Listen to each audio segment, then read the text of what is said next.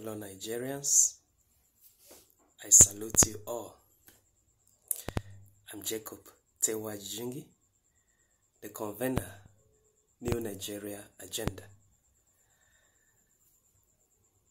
I've been talking about 5 ways or strategies with which Nigerians can bounce back politically and remain politically relevant between now and the next election.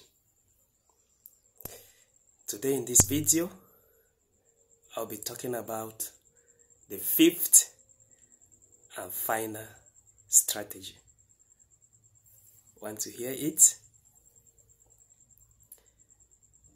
The Nigerian people's power of peaceful protest, call for resignation, and self-defense. Yes, this is 3-dimensional. To start with, peaceful protest is democratic, is constitutional. When you are not satisfied with the outcome of a process,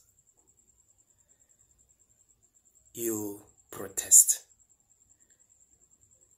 For instance, if you feel that justice is not being done in a particular case, or you feel that your rights are being trampled upon, whatever is the case, if you feel justly aggrieved, you can take to peaceful protest. Remember, I say peaceful protest, not violent protest. A good example of one of the things to protest. Recently, the president of this country traveled out on what is said to be a private visit, but funded from public treasury, right? And then he's not a private citizen anymore. He's the president of the country. So why did he travel out? Nobody knows why. So the question of why, if the president cannot answer to it from wherever, can warrant a protest, a peaceful protest, because Nigerians deserve to know. Because the president has not informed Nigerians. There are lots of speculations, and that is dangerous. Because with speculations, one is uncertain. Who's right, who's wrong? Did the president travel out on head grounds? Nobody knows.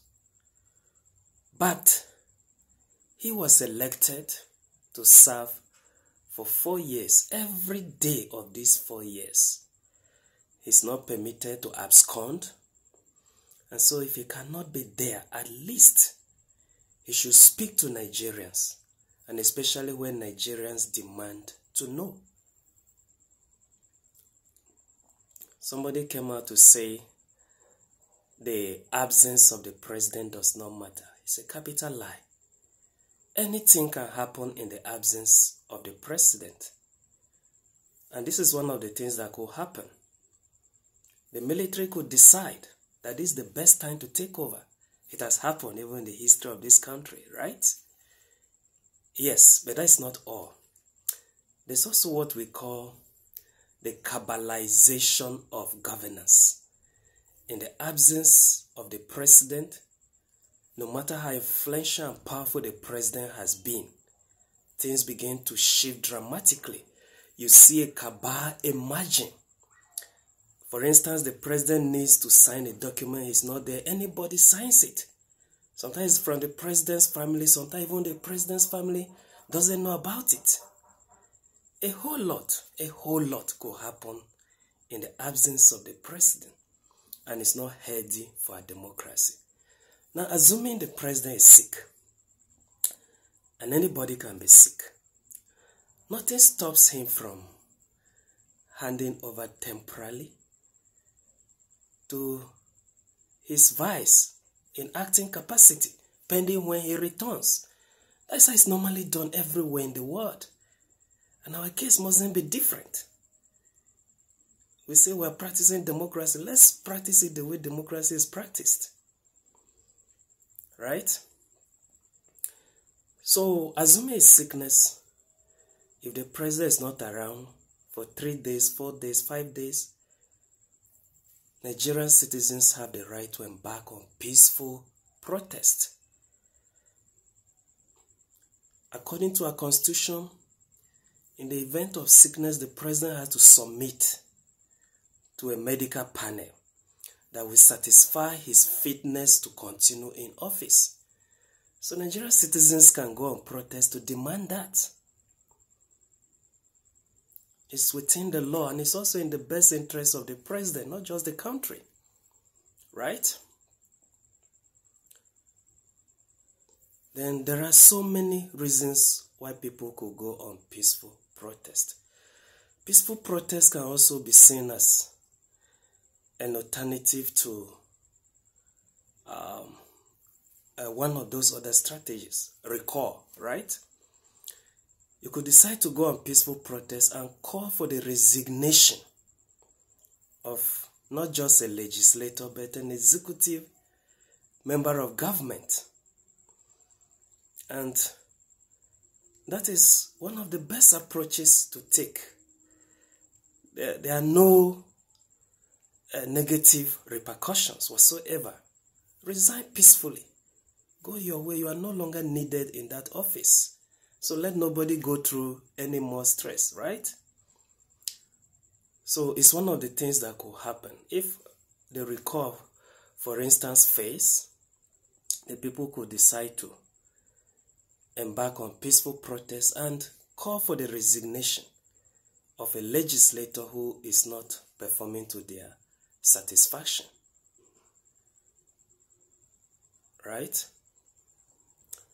So, call for resignation, of course, should not be arbitrary. For instance, the offenses for which a sitting president or governor could be impeached. Yes, such offenses should warrant call for resignation. And like I say, that saves everybody's stress. You don't need to go through one procedure or the other to get things done. But everybody gets it done and moves on. Then I speak of self-defense. In Nigeria, it has become inevitable that those who are going on peaceful protest must also prepare for self-defense. Politicians are ruthless, especially when it comes to responding to calls for resignation. We hear what the former president Buhari came out to say years after the NSAS protest. Those small boys wanted to remove him from power. That is the mentality, the entitlement. They feel that place is their right. Nobody should tell them to leave. Whereas the citizens are supposed to be king. And the politicians are supposed to be servants. But in Nigeria, the opposite is always the case. So you see that even the police and military who are sometimes suffering the same justices with the rest of the people, they are told to shoot the people and they do it. In civilized countries of the world, like what has happened in the US, the murder of a black man, Floyd, which led to the Black Lives Matter movement. That's where it happens. The security officers in question lose their jobs automatically. They are put in jail. They are tried. Now, it doesn't happen everywhere. In some countries, you have a guerrilla warfare that could result from that, where the people decide to target those specific officers themselves, or even fight uniformed men and women. So that is even a warning to the police too.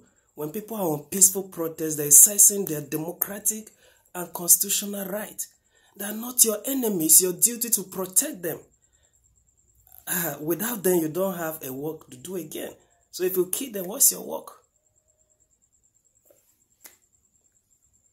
So, this is a very powerful approach. And I recommend it mostly as a last strategy, especially when Nigerians have tried every other alternative and it fails. They can take to peaceful protest, call for resignation, and with a backup self-defense plan. I hope this helps. Thank you so much for listening. And please do like, comment, and share this video in the hope that more like this will come your way. Bye for now. Thank you for listening, and God bless you.